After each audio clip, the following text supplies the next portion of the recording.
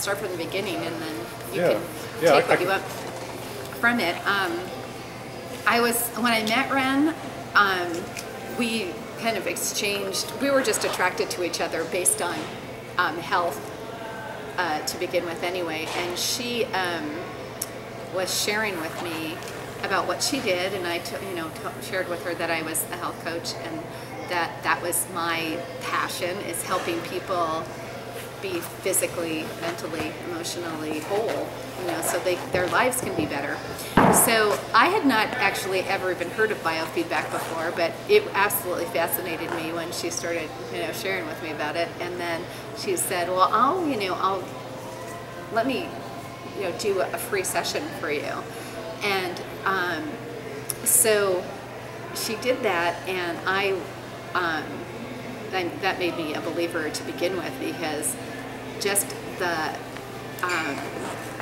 premise of it itself, which is, that your own body and everyone's bodies are so different. So you can't just have a prescribed method of taking care of everybody. Your own body is unique. Its own unique wonder and issues. And so I think I look at biofeedback as a means of peeling away the onion skins and seeing what the true underlying issues are with your body. And so you may have pain somewhere. You may have pain in your wrist, but it's not necessarily from your wrist. It may be from something going on in your vertebrae. You may have pain in your body that's from your emotions, for that matter. So to be able to identify those things, and you might have it, for me, since I'm really conscious of what goes on with my body, it's almost, it's exciting to me to have biofeedback, because it's always a confirmation to me of what I'm actually, have an inkling about what needs to change. So whether it's, stress reduction around a particular organ, or bones or tissue, or emotionally, or whatever wherever that stress is coming from, I can not only does biofeedback help with that and alleviate a lot of that stress, but it also can be an indicator for me to make an adjustment and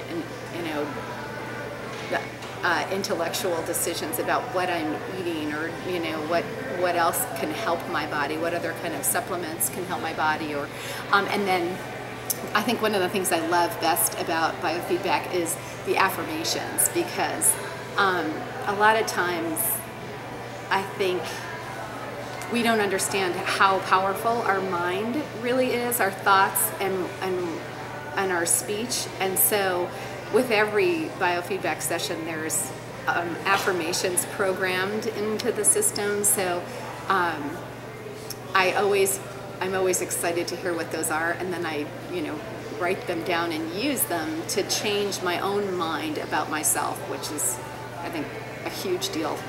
So talk about affirmations. What typically would you use as an affirmation around a condition you have? Well, for instance, let's say I was exposed to some sort of environmental toxins that were compromising my lungs. Well, through biofeedback, not only do I get support for my lungs, but then an affirmation for that would be, my lungs work perfectly well, and I breathe normally, so to be able to think that and speak it, then to me, that's helping the biofeedback along, and it's your, the feedback is for you to be able to change, instantaneously, or transform, instantaneously what's going on in your body. I think it's fascinating to me, and and creator designed. I think that that's the thing that's amazing to me too. So.